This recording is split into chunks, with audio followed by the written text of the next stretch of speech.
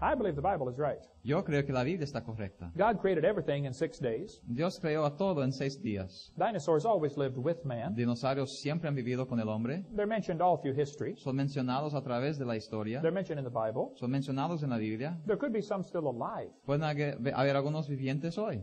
And I think we should use dinosaurs to spread the gospel. Y creo que debemos usar los dinosaurios para esparcir el Evangelio. In the book of Acts, there are 2 great sermons. En el libro de Hechos hay 2 buenos sermones. In Acts chapter 2, Peter preached about the Old Testament prophecies. En esos 2, Pedro predicó acerca de las profecías antiguas. The people were familiar with the Bible. Las personas conocían la Biblia.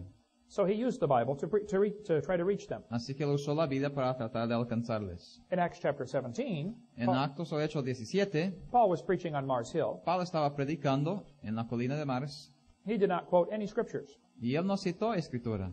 He said, I want to talk to you about the Creator. Él dijo, quiero hablarles del Creador. You have to start with creation to reach these people. Hay que empezar con creación para alcanzar esa gente. And I think it's important that Christians today use creation as evangelism. Y creo que es importante hoy que los cristianos usen a la creación como evangelismo.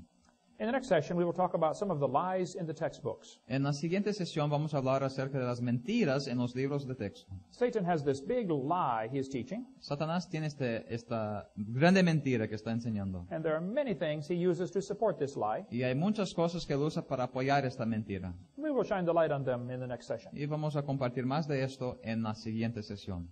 Thank you for being with us. Gracias por estar con nosotros. Si tienes alguna pregunta adicional, puedes escribirnos a la dirección que te estamos proveyendo. Allí te podremos contestar cualquier duda que tengas en tu corazón, en tu mente. Escríbenos hoy mismo y estaremos contestándote lo más pronto posible. Gracias.